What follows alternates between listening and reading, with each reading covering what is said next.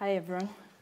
Yes, I'm Jacinta. I'm a PhD student in organizational studies at the Warwick Business School.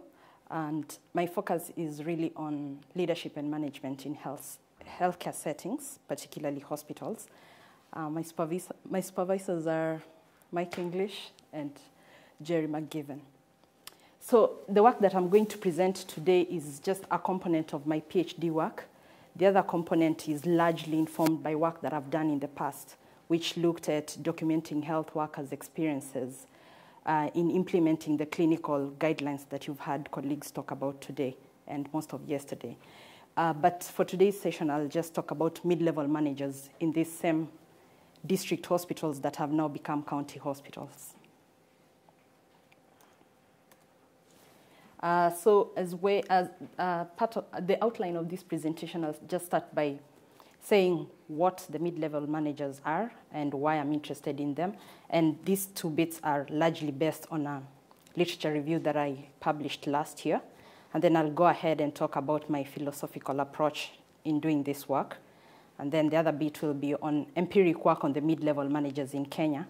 I just started the field work beginning of this month, so I will not give you any results, rather just the main objectives and the approach that I'm going to use.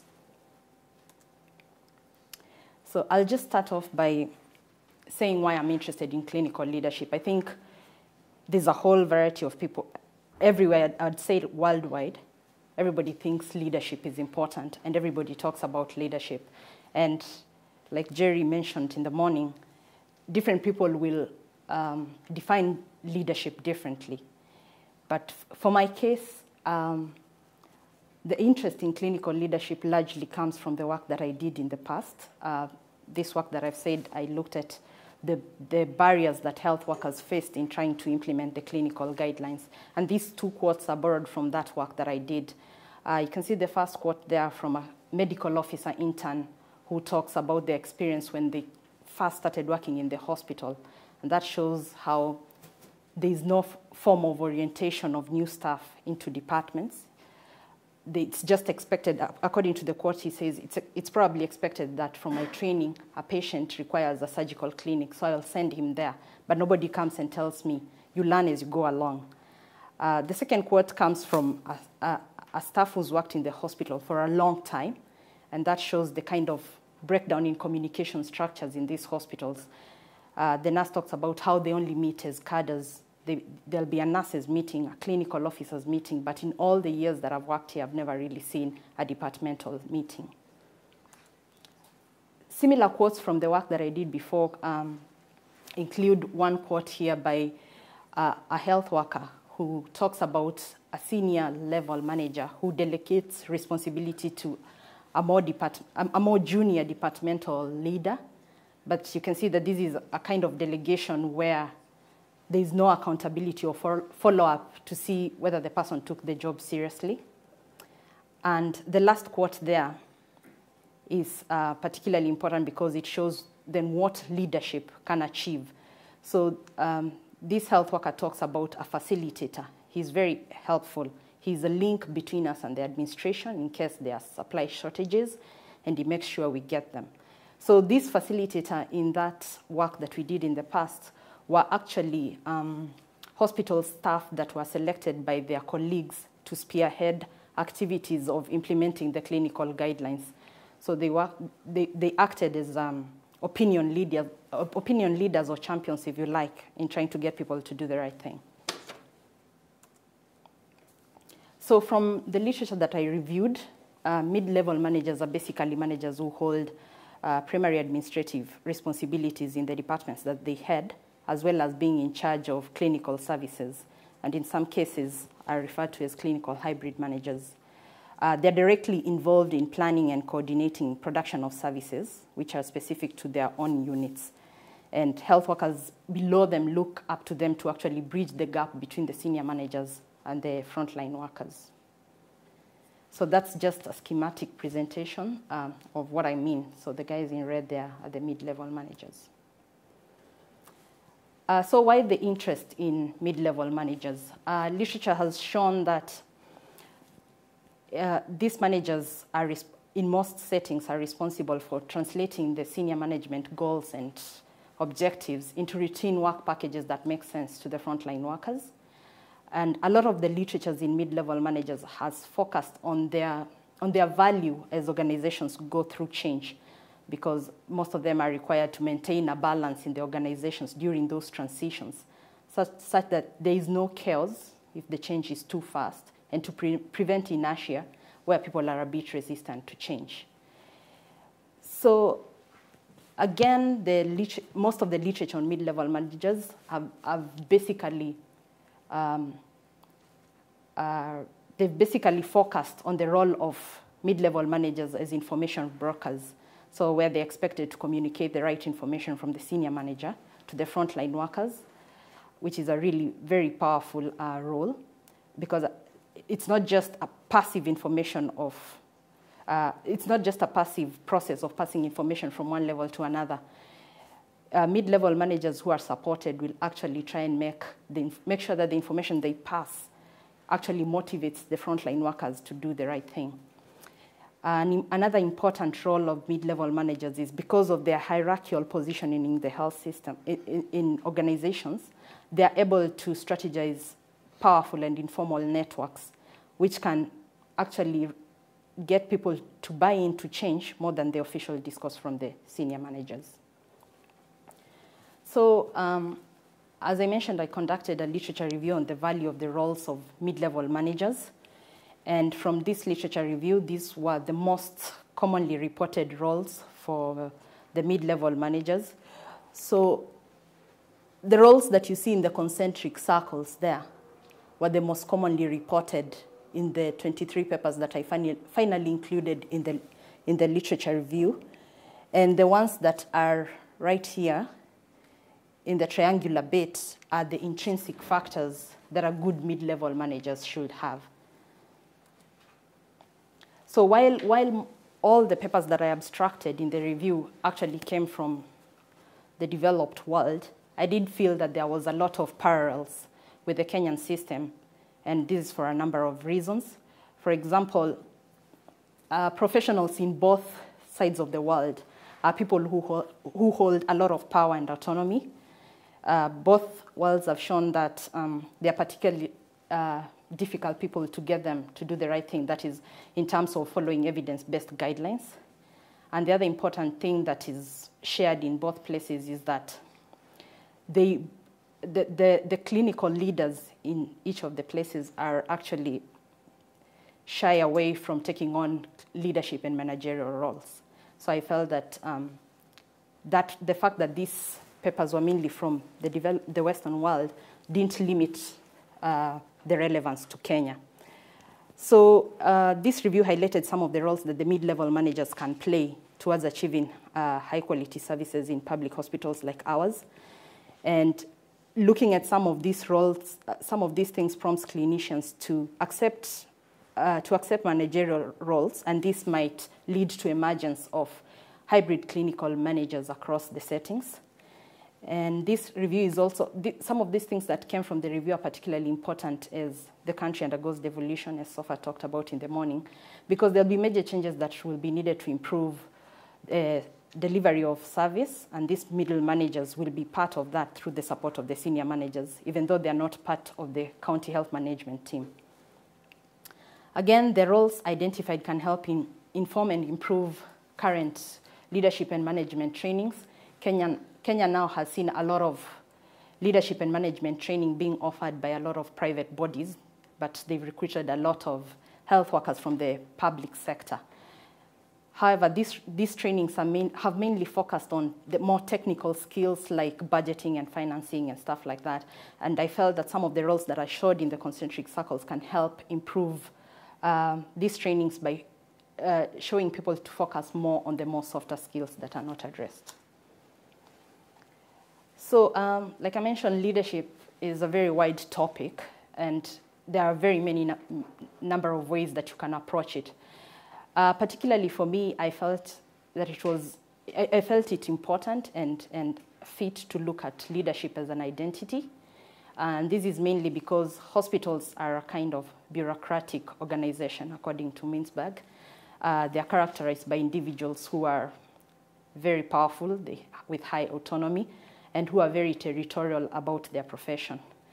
Again, the socialization process of professional health workers and the standardization of the process itself has led to the formation of professional identities within healthcare settings.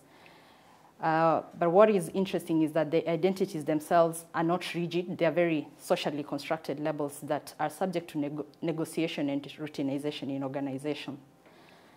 And when we require clinicians to take up leadership roles, you actually pose a threat to these professional identities. And I thought that's an important thing to look at. And the threat comes in because the mid-level managers will now feel like they are faced with a unique dilemma of dualism. You know, they have to be a manager and they have to be a clinician. And that makes them feel as if they have a need to maintain collegiality towards the profession and to be respected by their own peers, at the same time answer to the position that they've been appointed to as a manager in the organization. So the use of identity is useful in that way, and it actually also encourages the investigation of the actual behaviors of the leaders and the managers and how that will influence the outcomes, the service delivery process, rather than just considering their roles in terms of intentions that have been formulated by their bosses. So in that regard, my philosophical assumption in the methodology that I will use comes from the social constructionism. And basically, social construction of leadership helps in understanding how leadership identities are formed and enacted. The value of social constructionism is that it gives credit to the different kinds of actors as active constructors of the context, and so they're just not passive participants or reagents. It also allows multiple interpretations and understandings of the context, and appreciates that leadership is itself socially constructed and a bit flexible in terms of it's constantly negotiated by the actors who are involved. I felt that social construction lens, again, would help legitimize the use of narratives or stories as a methodology to try and understand leadership microprocesses, because this is the first time I was thinking about using stories rather than formal interviews to get the views of the mid-level managers in terms of how they perceive their roles. So this is a snapshot of the proportion of trained management staff in Kenya, but this was about 5 years ago, 2008. So there was an assessment that was done by the USAID Management Sciences for Health and others, where they talked to a number of health managers across public facilities in the country. And you can see here that the highest proportion of untrained management staff come from the district hospitals, not very much different from those in regional facilities, so the province and the district, but these are the more senior managers who are part of the health management teams.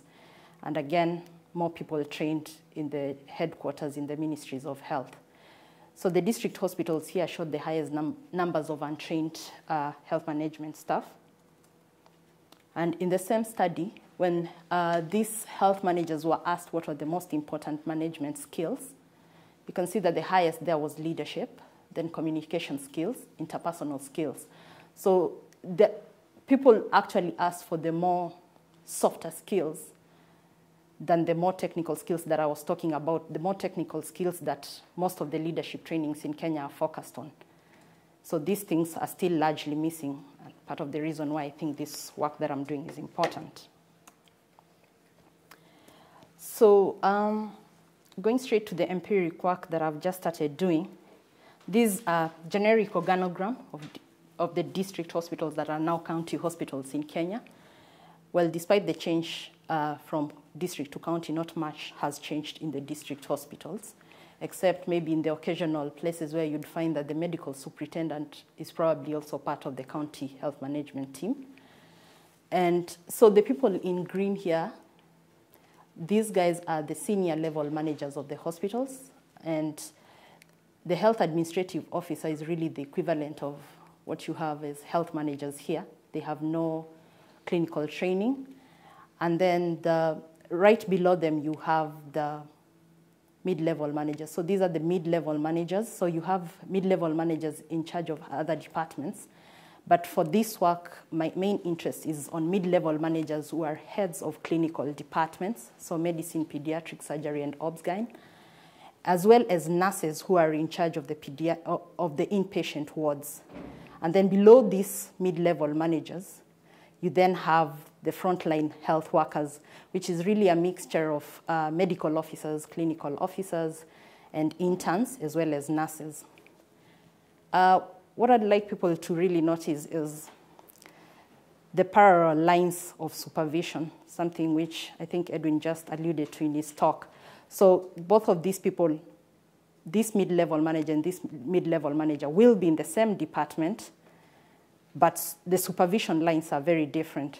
So it might very well be that probably in a year or more, all these people will never be in the same forum discussing the same things, or probably aware what the vision or direction of that department is. So the nurses report down there, and the clinical people, that's their line. So these senior managers are involved in setting the vision and goals of the hospitals, mobilizing and managing resources and competing interests. They're part of the hospital management team, and therefore they're generally involved in the oversight of organizational process. The departmental managers, or the mid-level managers, specifically the ones who head clinical departments, are charged with translating high-level goals and objectives into more specific, contextually appropriate goals, as I mentioned earlier. My main objective for this work was to examine how the efforts to improve service delivery through adoption of recommended practices, like the clinical guidelines in Kenyan hospitals, depend on health workers' response to such improvement efforts, the hospital context, and the action of mid-level managers, and then the interaction of all these things. Specifically, I have two main objectives. One is to understand and make meaning of the roles of these hybrid mid-level managers in their hospitals, and to understand what the senior level managers and the frontline workers think about those roles of the mid-level managers. And then secondly, to explore how mid-level managers actually lead, so the micro practices of the leadership process. That's one of the things that I would like to explore, and also to get the perception of the frontline workers to the kind of leadership that they get from the mid-level managers. So it's a comparative case study of 3 hospitals that vary in the challenges they face, so county hospitals. And purposive sampling of the hospitals is what I did to get an informative sample rather than a generalizable one. And the categories of health workers that I'm involved in are the senior level managers, which are about 4 in each hospital, because that's the number you'll get in most typical hospitals.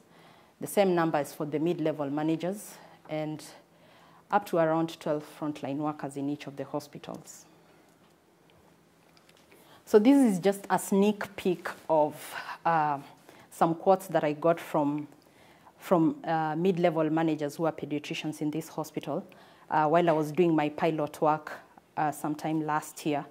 And in the first quote there, you can see a pediatrician who says, of course, as my work as a pediatrician is that I'm supposed to work in the ward, manage the children, work in the clinics, manage infants, but the issue of management, that's a completely different thing. I don't know. So they completely separated themselves from doing anything else other than the clinical work.